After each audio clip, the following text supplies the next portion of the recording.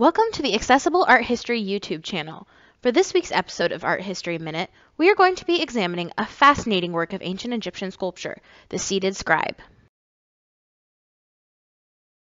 This sculpture is made of painted limestone and dates from around 2600 BCE, placing it in the Old Kingdom period.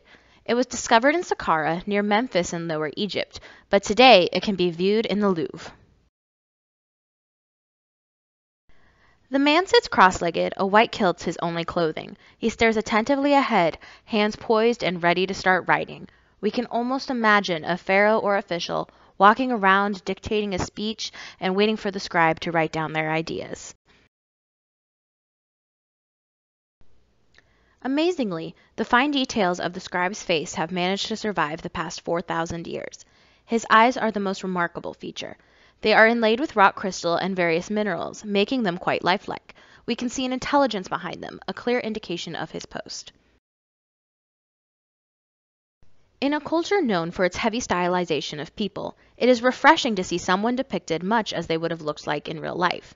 Although he sits straight and rigid, we can see the softness of the scribe's body. His stomach slightly protrudes and there is an outline of fat. The artist chose to add these details to show that he was highly ranked in the royal court. He doesn't have the body of someone who does physical labor on a daily basis.